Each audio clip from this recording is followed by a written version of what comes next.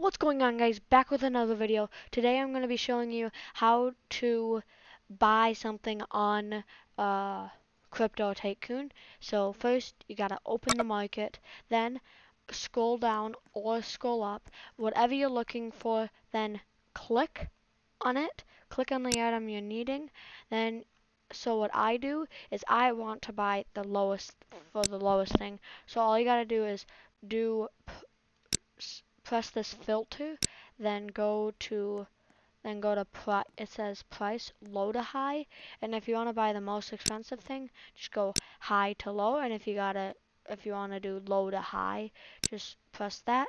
So and then click on the end of the thing that you want to buy, click on it, and then if you want to buy it, press yes. And then if you don't want to, just press no, and if you do, it's gonna do this. You bought it for, and then it will say up here, was purchased for 6 ether. So I don't, then if you guys want to, then if you guys want to go back without clicking the market, you can just press back.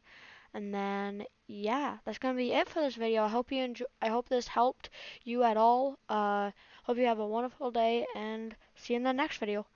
Bye.